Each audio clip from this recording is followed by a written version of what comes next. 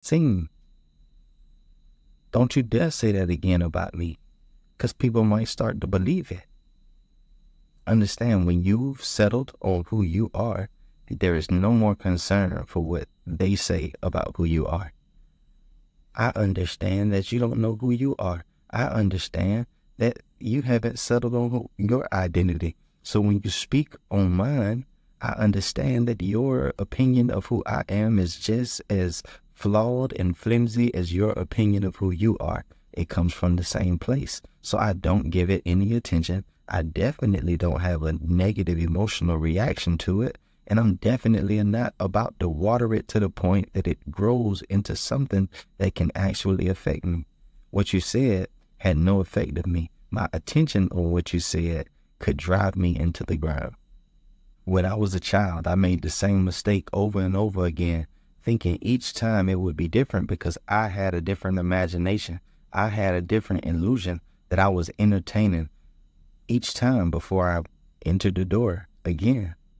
And it was only out of familiarity that I kept going back to the door, and I kept convincing myself that each time would be different, only because I was so caught up in my head. Understand, man, when you're not healed, when you have not cultivated a love relationship with yourself, you will always find a prison, and you will always find a warden, and you never have to go down to the courthouse physically. You never have to get booked in Department of Corrections in the natural physical world. But understand, you're always living inside of a box, always confining yourself to someone else's expectations, to someone else's demand on your life, on your time, on your attention. You say you have dreams, goals, ambitions, visions even, that you've seen for yourself, that you've carried since you were a child.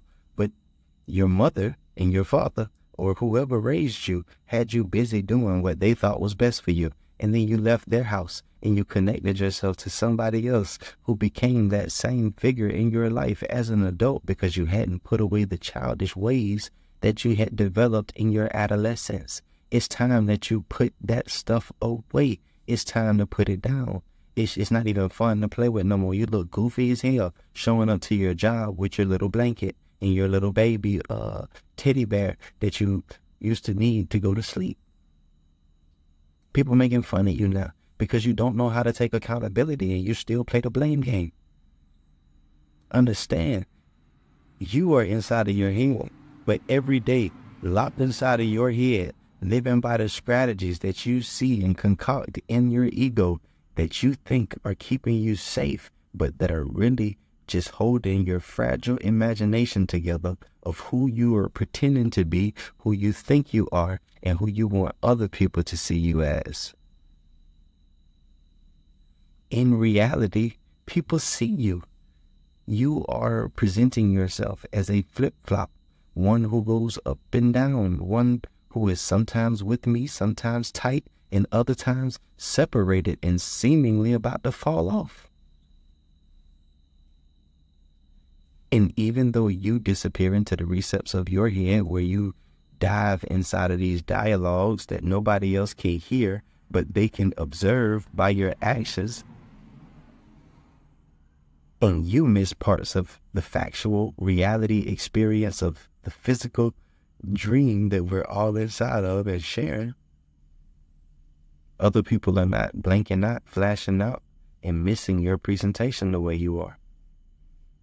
And I think it would be helpful for you to know that and to acknowledge that and to receive and realize that to the point that you change the action instantly by the knowledge that this does not benefit you.